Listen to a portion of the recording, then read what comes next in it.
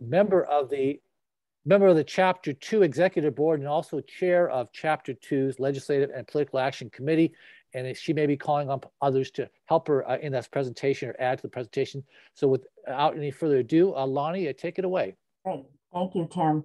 Well, it's hard to follow Allison, but it's so great to have this very global overview of why redistricting is important, how it works. And I hope that we all get that really we have the ability to impact this. We need to impact this process. And this is the most open process that the Redistricting Commission has ever had. So great timing for us.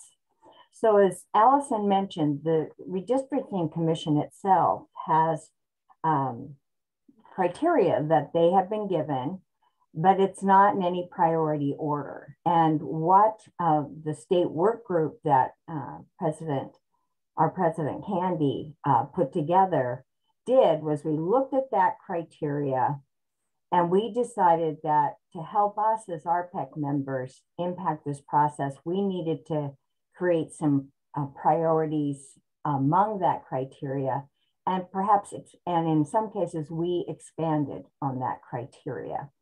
So what I'm going to do is just start out walking you through the criteria, which I think is available to everybody online. Sorry, I'm not very techy, so I can't tell you how to access it. So the first one, and again, this is from the Redistricting Commission's own criteria that they were given to look at. The first one that we prioritize, oh, thank you, James, is that we comply with the Federal Voting Rights Act to ensure that minorities have equal opportunity to elect representatives of their choice. We made that our #1 criteria. And our reasoning for that was that we need to make sure our electoral processes result in representation at all levels of government based on accurate and fair representation of minority voters and elected officials. And we feel that this would result in a more inclusive government and a more engaged and involved electorate. And then to that, we added some additional considerations. Based on the relative populations within districts, the Commission should draw majority minority districts in which minority groups form an effective majority based on relative populations. And the Department of Justice has previously recognized a majority minority district that includes a minimum of 55% minority voters and therefore would constitute an effective majority in such a district. So I'm going to pause, I think, after each of these to just see if there are any questions. Going to need help to see if there are any questions. If not, I'm going to move forward. The second one that we prioritized is that we provide fair and effective representation, encourage electoral competition, and do not purposely favor or discriminate against any political party or group. We, for this one, also had additional considerations regarding the criteria. And this one I think is really important, that the other considerations the Commission will review, such as keeping intact where possible governmental boundaries of local subdivisions and districts be convenient, contiguous, and compact, not be subverted in the interest for solely creating elections that are competitive. In other words, it's a different kind of gerrymandering if we just break everything apart so that every district in the state, even if you could figure it out, was going to be competitive and ignored all this other criteria.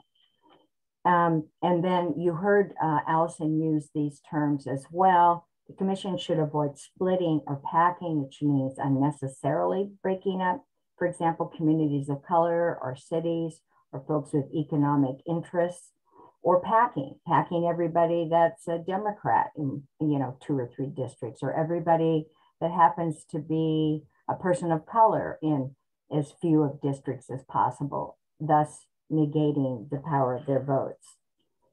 And we should recognize that good government criteria of compactness and preserving political subunit boundaries can still result in countermanding the overall needs of recognizing voices of the minority community. and that we review the voting patterns of the last 3 electoral cycles, because it will assist the commission in understanding current voting patterns beyond the historical urban-rural divide, because our state has changed a great deal in the last 10 years.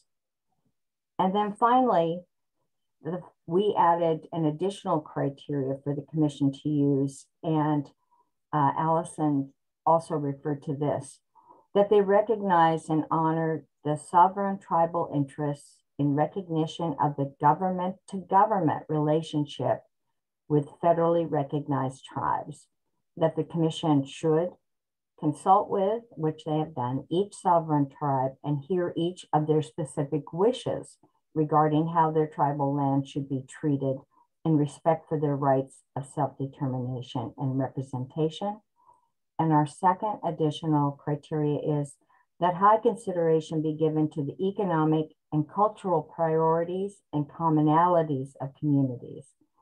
Examples of such important economic commonalities would be coastal communities whose economic priorities are timber, fishing, seafood harvesting in general, and tourism, as compared to the urban suburban communities east of Lake Washington, for example, who have technology as a primary economic driver.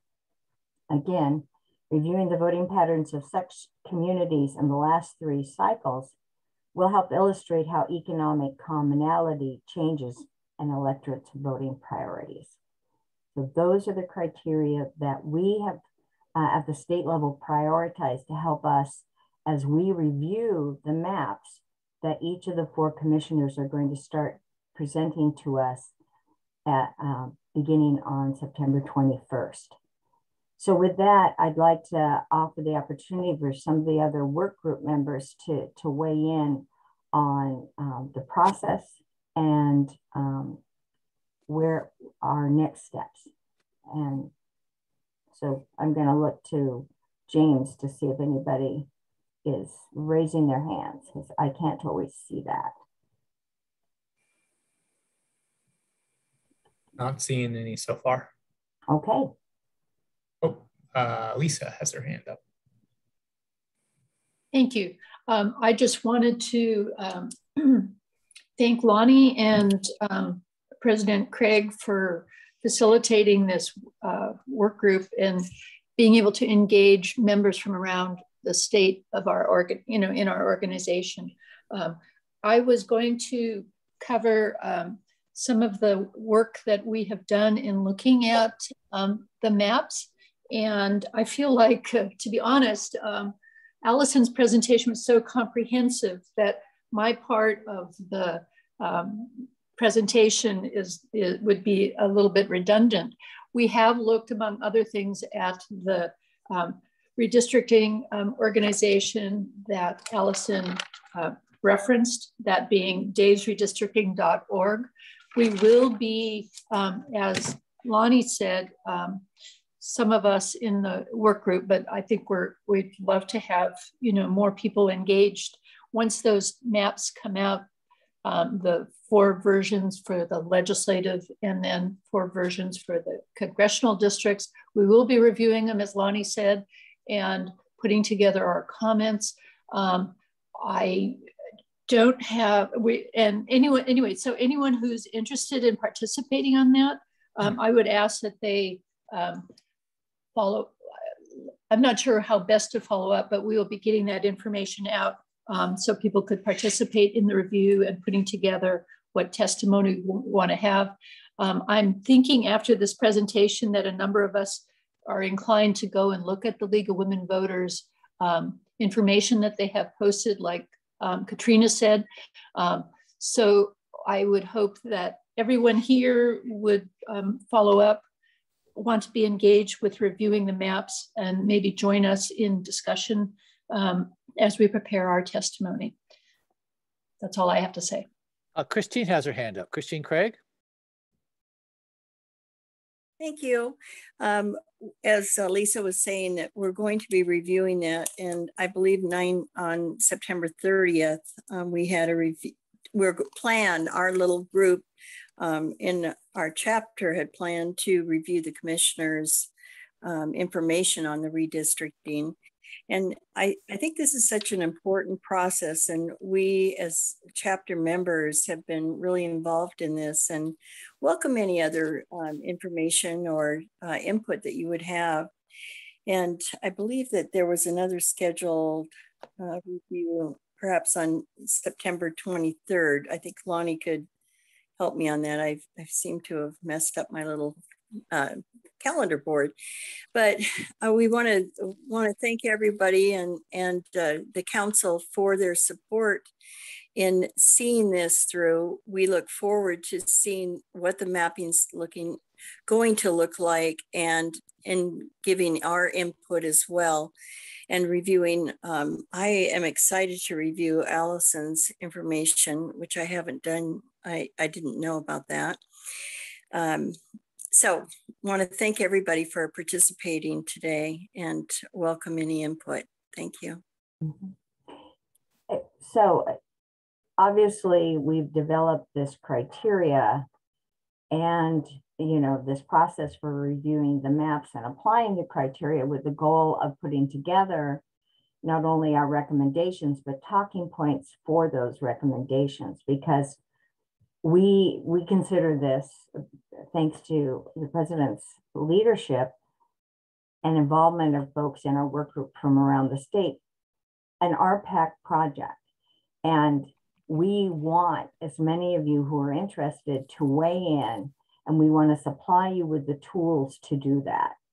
So I think the information on the League of Women Voters website is going to be great and helpful to everybody.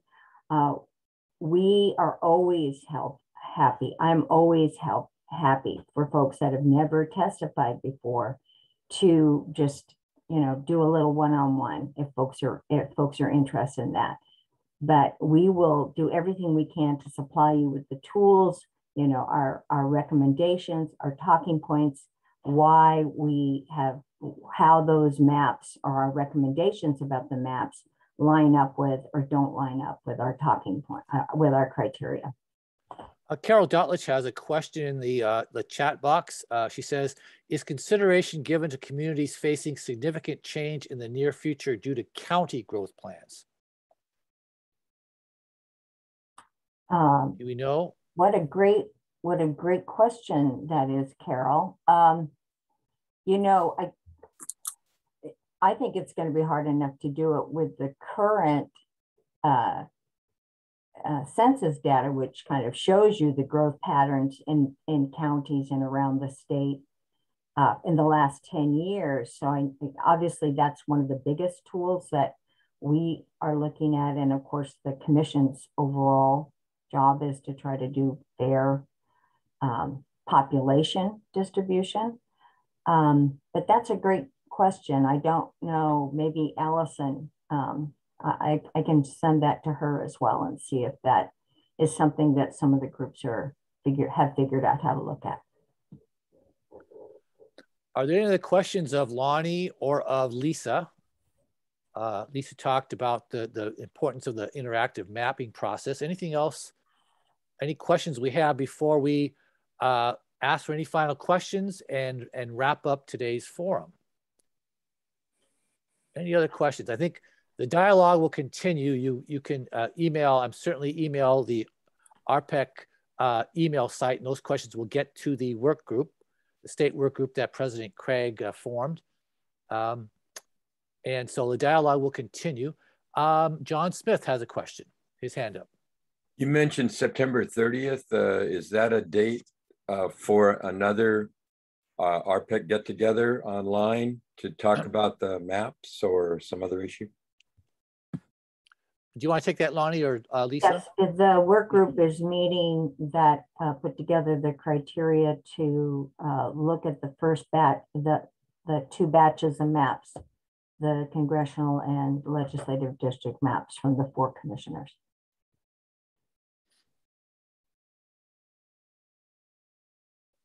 John, does that answer your question? I wonder if it's a meeting that's going to be open to others. I'm going to defer to Lonnie on that. I'm not sure.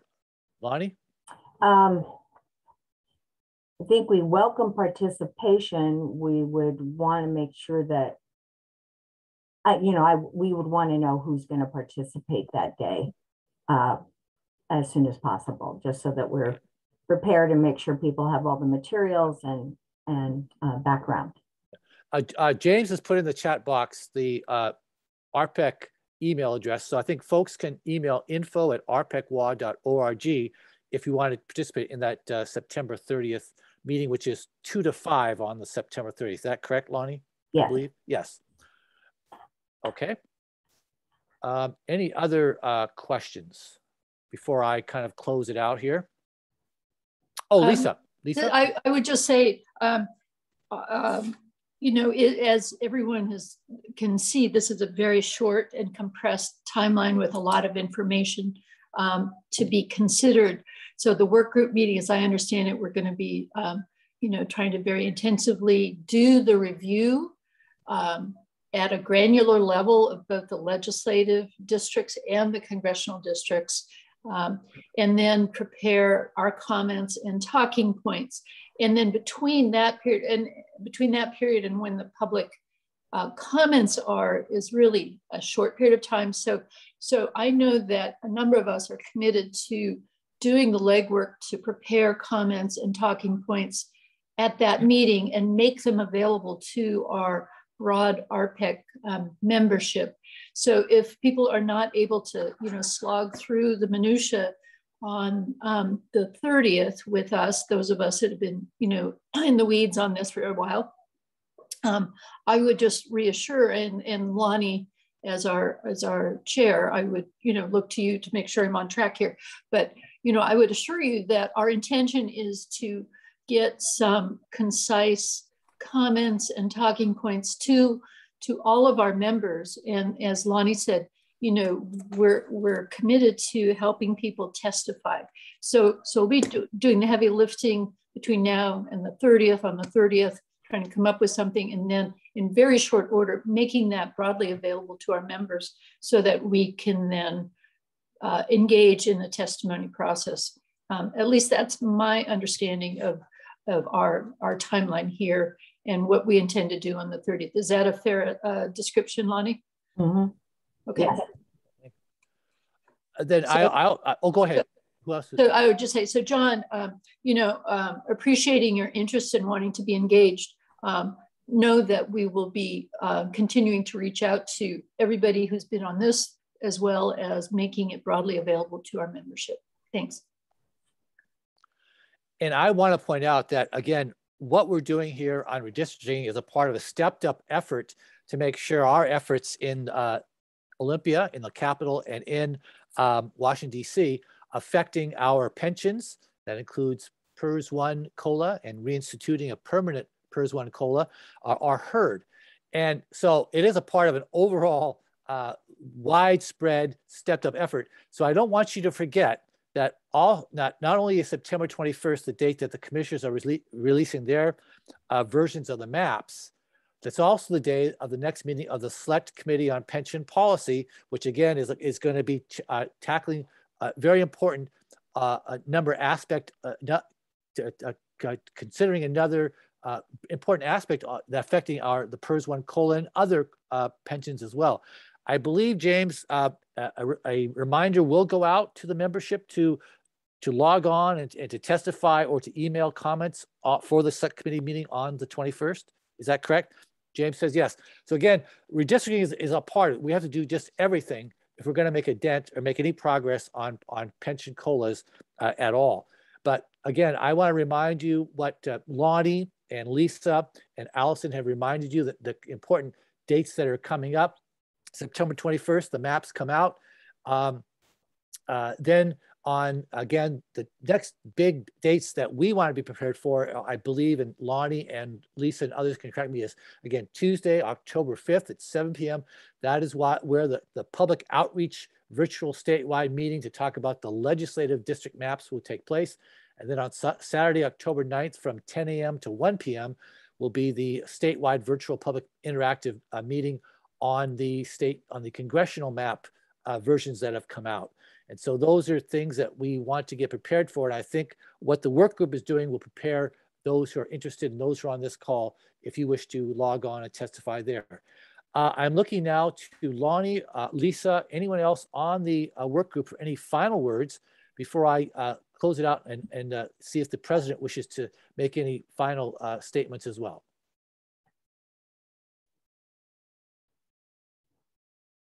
I'm not seeing any, so President Craig, if you just like to say a quick thank you and goodbye. Again, I think we thank you for your leadership here in forming the work group, again, as part of the overall effort that we have to do just everything as we try to make progress on our initiatives. But if you'd like to say a few words of goodbye and thanks, I think that would be appropriate. Thank you, Tim. I appreciate it. I appreciate everybody that's on today, and I appreciate the work group that was statewide. Those people gave up their time and their effort and trying to make a difference for our whole state by their participation and how important this is in the redistricting.